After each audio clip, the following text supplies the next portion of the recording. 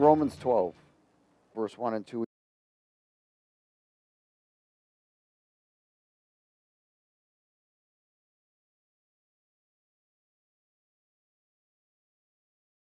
I beseech you, therefore, brethren, by the mercies of God, that you present your bodies a living sacrifice, holy, acceptable to God, which is your responsibility or reasonable service. Amen. Verse 2, do not be conformed to this world, but be transformed by the renewing of your thoughts, your mind. Now, your mind is the holder of all your thoughts. It's the location. That you may prove what is that good and acceptable and perfect will of God. He says, not conforming to the ways of worldliness, but escaping its influence by renewing your thoughts that influence emotional desires. And you're going to keep hearing me speak about emotional desires because those are deadly. Ungodly emotional desires are destroying the body of Christ. Too much influence in it. Too much me, myself, and I's. Influencing. What do you want to do? Not conform to the ways of worldliness, but escaping its influence by renewing your thoughts that influence emotional desires, that promote choices out of God's time, out of God's favor, and out of God's freedom. These are three levels. There are three levels of the kingdom freedom. He said good, acceptable, and perfect. Those are freedom levels. There's the good, there's the acceptable, and there's the perfect. Three levels of kingdom freedom, all based on 8 attributes of freedom. And we're going to talk about some of these tonight. 8 meaning new beginnings. Would you turn to Hosea 4?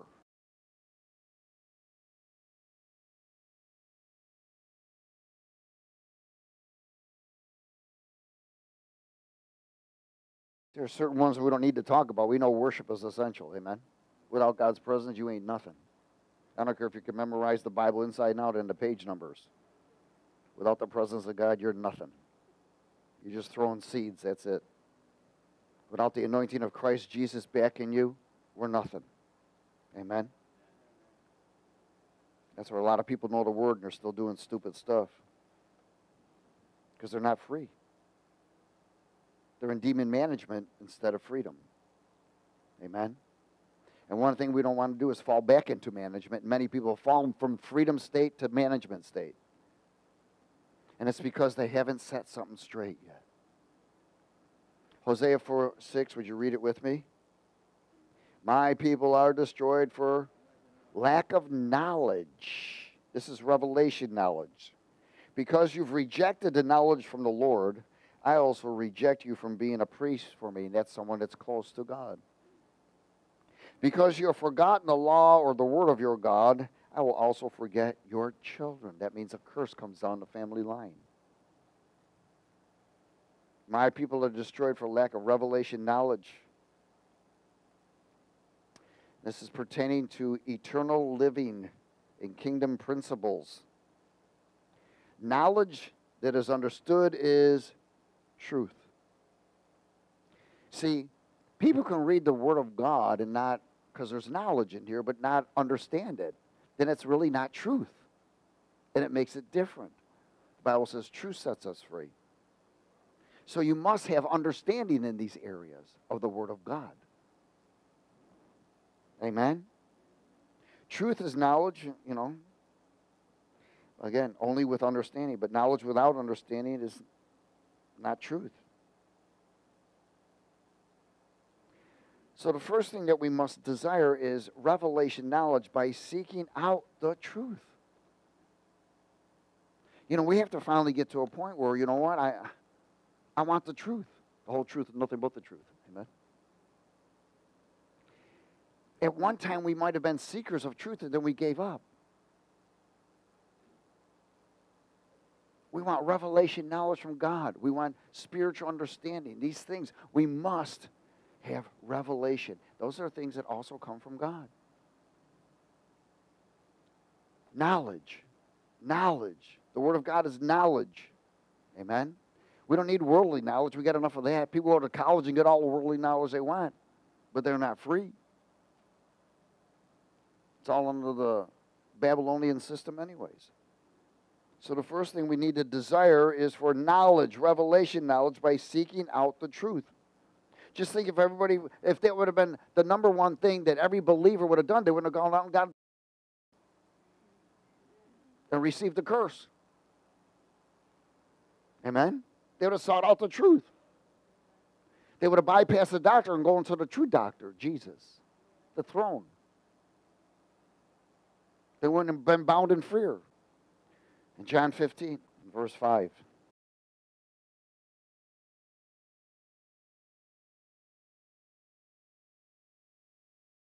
I am the vine and you are the branches.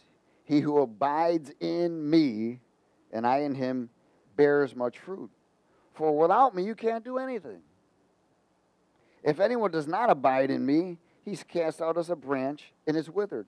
And they gather them and throw them into the fire, and they are burned. If you abide in me and my what? Words, my knowledge, abide in you. You will ask what you desire, because your desires are no longer from the fallen state of being, but they're from the Holy Spirit in God's time, and it will be done for you. By this my Father is glorified, that you bear much fruit, so you will be my what? Disciples. As the Father loved me, I also have loved you. Abide in my love. Wow. If you keep my commandments, you will abide in my love, just as I have kept my Father's commandments and abide in his love.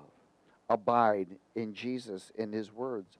Abide in his promises, in his covenant. Abide in his presence. Abide. Live. Let's go to verse 18.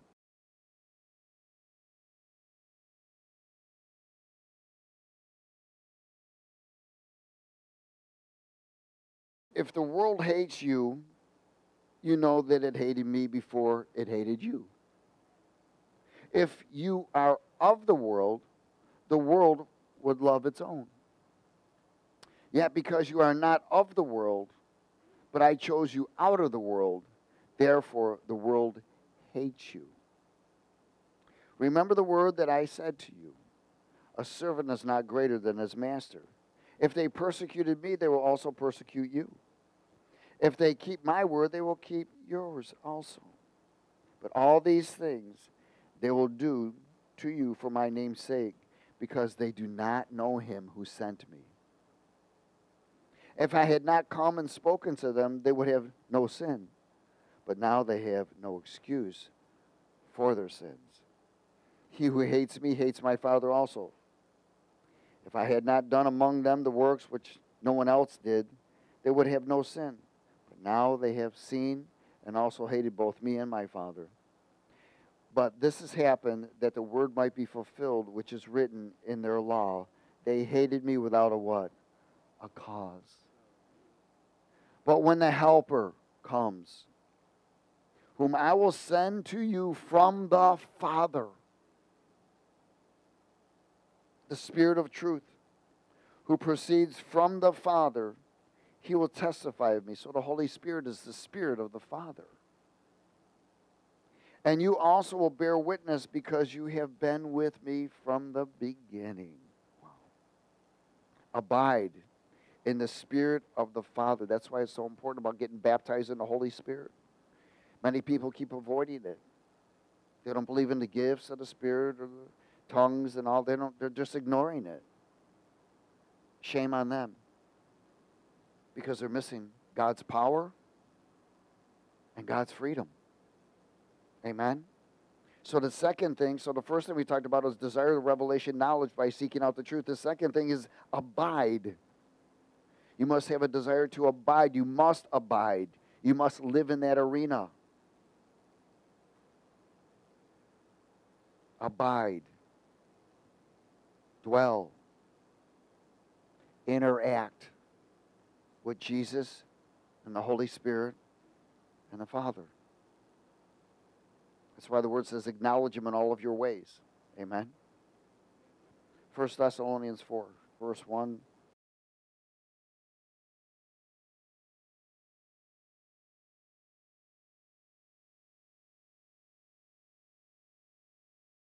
Finally, then, brethren, we urge and exhort in the Lord Jesus that you should abound more and more, just as you receive from us how you ought to walk and to please God. For you know what commandments we gave you through the Lord Jesus. For this is the will of God, your sanctification. In other words, your separation from the world. That you should abstain from sexual immorality. That each one of you should know how to possess his own vessel or temple or body in sanctification and honor, not in passion of lust, like the Gentiles who do not know God. That no one should take advantage of and defraud his brother in this matter, because the Lord is the avenger of all such, as we also forewarned you and testified. For God did not call us to uncleanness, but to what? Holiness. Therefore, he who rejects this does not reject man, but God, who has also given us his Holy Spirit, the Spirit of the Father. But concerning brotherly love, you have no need that I should write to you, for you yourselves are taught by God to love one another. And indeed, you do so toward all brethren who are in all Macedonia. But we urge you, brethren, that you increase more and more, and that you also aspire to lead a quiet life, mind your own beeswax, and work out your own salvation. Work with your hands as we commanded you, that you may walk properly toward those who are outside, and that you may be lacking what? Nothing. Lacking nothing. Sanctification is the third attribute that is vitally important. It's separation from worldly influence, past, present, and future. 2 Corinthians 6, verse 17.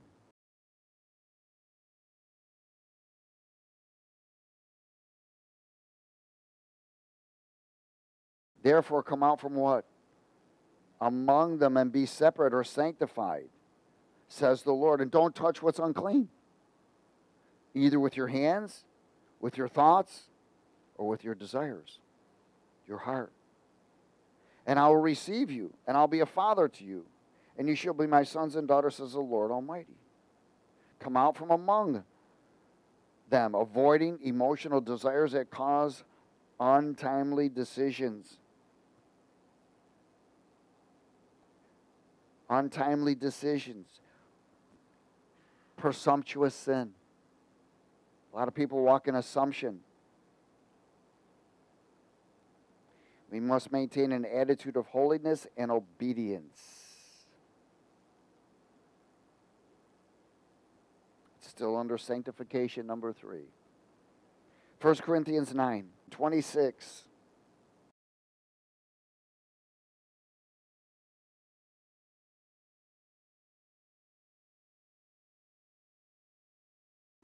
Therefore, I run thus not with uncertainty, which means assumption. Thus I fight, not as one who beats the air. But I do what? Oh, snap. Discipline. I what? Discipline my body. That means your desires, your mind, your thoughts. You discipline. And bring it into subjection, lest when I have preached to others, I myself should become disqualified. Not with assumption. Discipline is the fourth thing. Discipline is I'm going to throw this out there. It's a high level, it's a place of high level disconnect. Discipline. You reach a place of high level disconnect from unhealthy emotions, habits, and desires. Discipline. Why? Because you're disconnected from them. You have disciplined yourself to get disconnected from them. So no matter what comes against you in any way whatsoever, you overcome it. Why? Because you're building an area where revelation, understanding, or knowledge is the number one thing. Why? Because if you do that, you will always know the truth. Always. So discipline is the fourth thing. It's essential. Go to Proverbs 15, verse 9.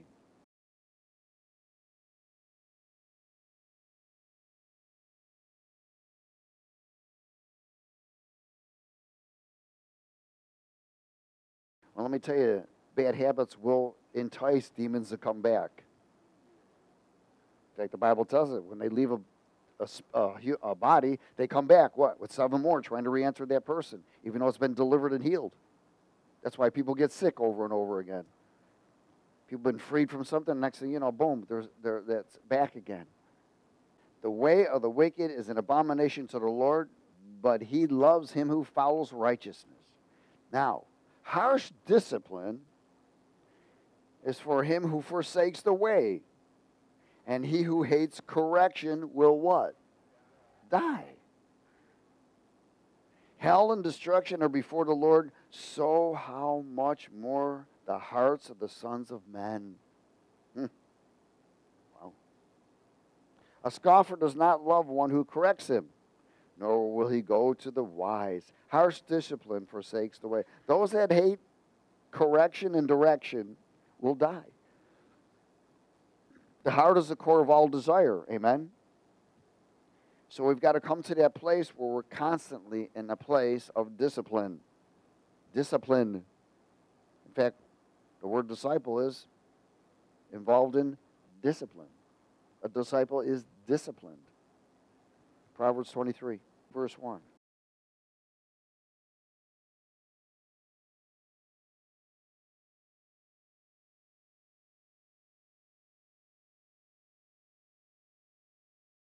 So you are looking for correction and direction from the Lord, and sometimes conviction. Don't wait for it to come. Look for it. Lord, convict me. Show me what I'm doing that's stupid. Expose my desires that are unhealthy. When you sit down and eat with a ruler or anyone, consider carefully what's before you.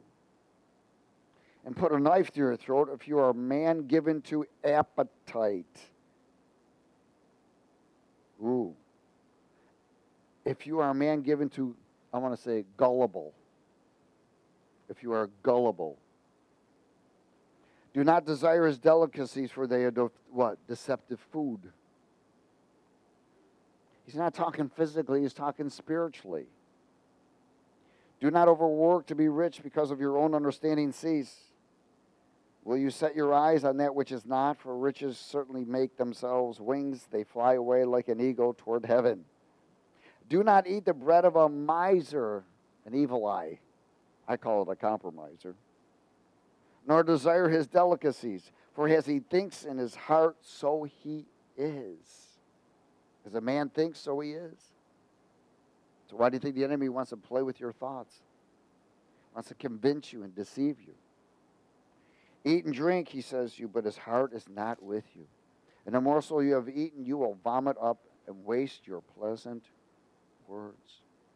Don't speak in the hearing of a fool, for he will despise the wisdom of your words. Man that is gullible, in other words, he leans toward assumption, avoiding what they have learned. They will accept deceptive and false perceptions, false desires and dreams, and come into a false delusional future. Man, when we were out there using and all kinds of drinking and partying, oh man, everybody had a dream. Oh, I'm going to do this. I'm going to do that. Then they have 2 nickels to rub together. It was all a lie and delusion. And the enemy puts people in the state of that way. Amen? Do not partake, approve, or compromise, or justify your desire of reasoning because of what you agree with or partake with, or what you eat, you will become, and you will contaminate your heart, the core of all desires. It will affect your thoughts and everything else. Be careful what you touch and agree with. Amen? Be careful what you partake in. In other words, everybody's got a story. Not every story is true. Look at the media. They lie like crazy. The people are believing them. That's deceptive food. 1 Corinthians 2, verse 13.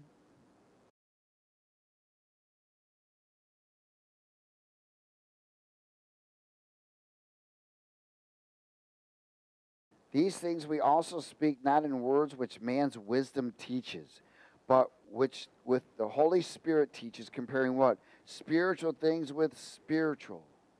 But the natural man does not receive the things of the Spirit of God, for they are foolishness to him, nor can he know them because they are what? Spiritually discerned. Spiritual discernment is number 5. We will need spiritual discernment. But he who is spiritual judges all things, yet he himself is rightly judged by no one. For who has known the mind of the Lord, or the thoughts of the Lord, that he may instruct him? But we have the mind of Christ. So in this spiritual discernment, it comes by aligning with the mind or the thoughts and words of Christ Jesus, being filled with his Spirit. We are aligning with what he says. That is called spiritual discernment. Proverbs 2, verse 1.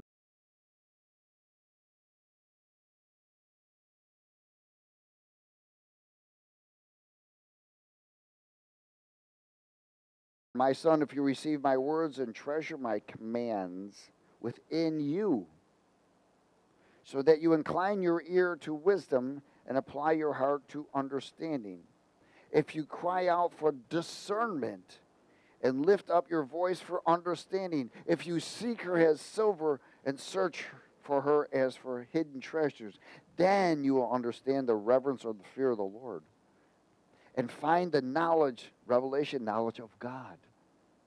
For the Lord gives wisdom, from his mouth come knowledge and understanding. He stores up sound wisdom for the upright. He is a shield to those who walk uprightly. He guards the path of the justice and preserves the way of his saints. Then you will understand righteousness and justice, equity, and every good path. Ooh. When wisdom enters your heart and knowledge is pleasant to your soul, discretion will preserve you, or discernment. Understanding will keep you, to deliver you from the way of evil, from the man who speaks perverse things, and from those who leave the paths of uprightness. To walk in the ways of darkness, who rejoice in doing evil and delight in perversity of the wicked, whose ways are crooked and who are devious in their paths. To deliver you from the immoral woman or man, from the seductress who flatters with their words, who forsakes their companion of their youth and forgets the covenant of their God. Their house leads down to death, and their paths to the dead. None go to them that go to them return, nor do they regain the paths of life. So you may walk in the way of goodness and keep the paths of righteousness. For the upright will dwell in the land, and the blameless will remain in it. But the wicked will be cut off from the earth, and the unfaithful will be uprooted from it.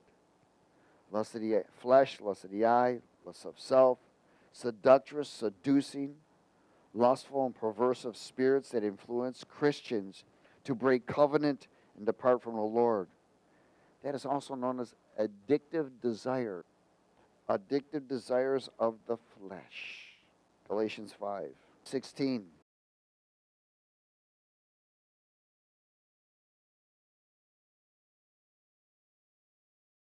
I say then, walk in the Spirit, and you shall not fulfill the lust of the flesh. For the flesh lusts against the Spirit, and the Spirit against the flesh, and these are contrary to one another, so you do not do the things that you wish or desire, according to the flesh. But if you are led by the Spirit of God, you're not under the law of sin and death. Now, here it is. Here are the works of the flesh which are evident, which are what? Adultery, fornication, uncleanness, lewdness, idolatry, sorcery, hatred, contentions, jealousies, outbursts of wrath, selfish ambitions, dissensions, heresies, envy, murders, drunkenness, revelries, and the like, of which I tell you beforehand, just as I also told you in time past, that those who what? Practice such things will not inherit eternal life. So if you die in that condition, you don't go home. Does everybody get it? Well, what about once saved, always saved? That's a lie. No such thing. That's why the Bible says, work out your salvation. Work it out. Amen? Repent, turn from it. Hallelujah. Works of the worldly flesh, induced by rebellious desires and provoked by witchcraft. And, of course, demonic presence. See, once you begin to agree with something, to do something, that demon shows up. Because he's first throwing out darts. And then once you agree with it, he's got access. Oh, hallelujah. 1 Peter chapter 5, verse 5.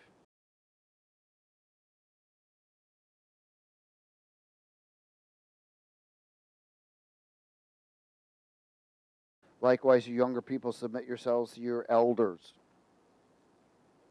That doesn't mean age. It means more mature. Submit yourselves to your elders. Yes, all of you be submissive to one another. That means respect one another. And be clothed with what? Humility.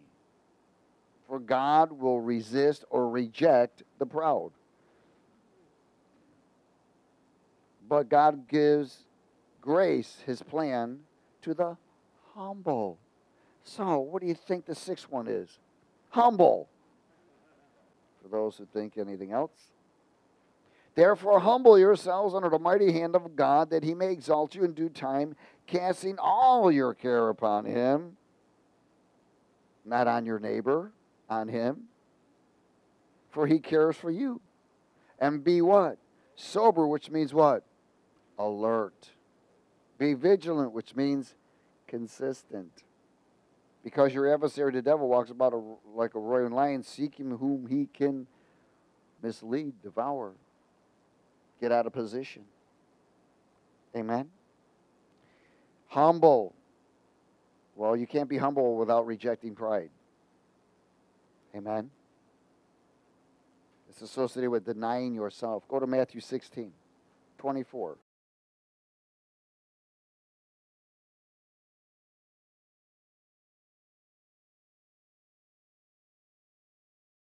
Then Jesus said to his disciples, if anyone desires to come after me, let him what? Deny himself, take up his cross. That means you got to fight. And follow. Remember, what's the word believe mean? To follow. Don't tell me you're a believer if you ain't a follower. For everyone who desires to save his life will lose it, but whoever loses his life for my sake will what?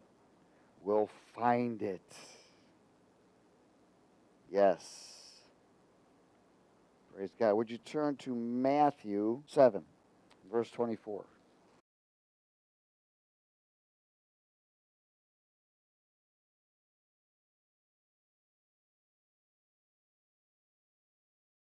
First one we talked about was desiring revelation knowledge. The second one was to abide. The third one was sanctification. Amen. The fourth one was discipline. The fifth one is spiritual discernment. The sixth one is humble, humility. Verse 24. Matthew 7:24. That's therefore whoever what? Whoever what? He did not say listen. I want to share with you about hearing, since we need to hear it multiple times. Hearing. Hearing. If you're not a person that takes notes in teaching, you're not a hearer. You're only a listener. And you're prideful. Hearing. Hearing. Hearing means you want to teach what you hear. You want to give what you hear. Does everybody get it? You are hearing. In other words, what you hear. See, listen, look at this. It says, Therefore, whoever hears these sayings of mine and does them, that means he's a doer. He puts it into practice. Oh, I'm okay. I got it. Yeah, right. Tell Jesus that. Therefore, whoever hears, not listens. See, because a lot of people listen. You know what they do? When you talk to them, they go, oh, yeah, I got it. Yeah, don't worry about it. I got it. And they don't do it. They do the same stupid stuff over and over and over.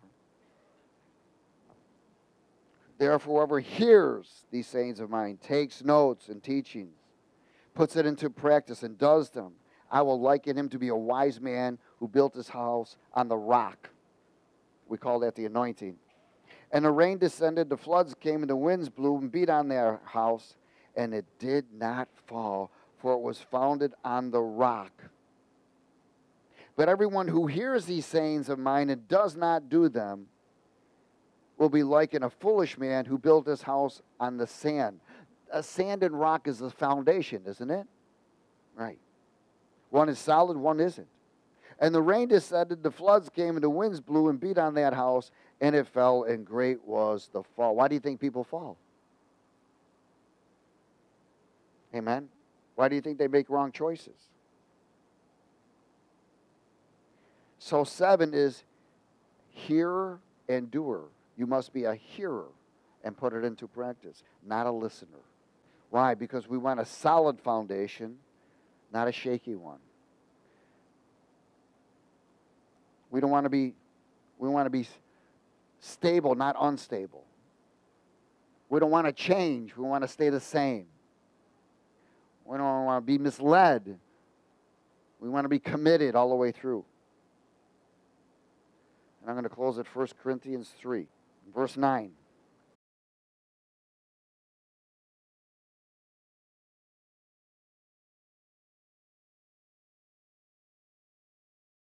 For we are God's fellow workers, you are God's field, you are God's building. According to the plan of God, or grace of God, which was given to me as a wise master builder, I have laid the foundation, and another builds on it. But let each one take heed to how he builds on it. For no other foundation can anyone lay that which is laid, which is Jesus Christ. Now, if anyone builds on this foundation with gold, silver, precious stones, wood, hay, straw, each one's work will become clearer, for the day will declare it, because it will be revealed by fire. And the fire will test each one's work of what sort it is. If anyone's work which he has built on endures, he will receive a reward. If anyone's work is burned, he will suffer loss, but he himself will be saved, yet so as through fire. Do you not know that you are the temple of God, and that the Spirit of God dwells in you? If anyone defiles the temple of God, God will destroy him. For the temple of God is holy, which temple you are. Let no one deceive himself. If any among you seems to be wise in this age, let him become a fool, that he may become wise. For the wisdom of this world is foolishness with God. For it is written, he catches the wise in their own craftiness. And again, the Lord knows the thoughts of the wise, that they are futile. Therefore, let no one boast in men, for all things are yours. Now, we talked about a solid foundation and a shaky foundation. All of this is in conclusion in number 8, which is to build a routine. Does everybody get it? Number 8 is routine. That's what's happening. Everything that was given to us is to establish a routine. Just like when you come to the discipleship house, the first thing that you're learning is the discipleship card, the daily card. It's to help build a routine. A routine. It's not a ritual. It's a routine. Amen? And that routine brings you a foundation. If you'll maintain this routine, how do you maintain a foundation? You got to have a routine. Amen? If you don't have a routine, you're not going to maintain a foundation. You'll be unstable, you'll drift, you'll be easily misled, and you'll speak things out of your mouth you wish you wouldn't have. Hello? You won't touch, and then you won't touch and agree with things. You'll discern things before they get to you. You know they're out there. They're lurking to get you. The Bible tells us that daily the powers of darkness set a trap and snare for us. But examine yourself. Are you following the routine God has given you? Or are you compromising it? See, that determines what level you want to be in His freedom. Many people are 50-50. 50% management, 50% free. Some people are less than that. It's up to us. It's our responsibility. Amen? To maintain the routine God's given us so we can maintain a foundation. If we're going to compromise it, there's trouble. And you'll be tempted to compromise it every day. Believe me, people skip prayer. They know it. 2 days later, everybody else knows it. Amen? You'll know them by their desires and their choices. Well, why didn't you do this? Why did you do that? Why? No, you're not following routine. It's that simple. Follow the routine, you maintain a solid foundation. Don't follow the routine, you're shaky. Amen? Praise God. Lord, we thank you for your word. We are honored and blessed. We ask that the seed and the word that you've imparted in us tonight will be protected by the anointing and grow and bear fruit and bring to remembrance as our minds continue to reset every single day through the routine of maintaining the foundation you've given us. Help us, Lord. Quicken us and convict us when we begin to compromise those things so that we may fulfill and reach a level of freedom that brings glory to your name. In Jesus' name. And everybody say amen.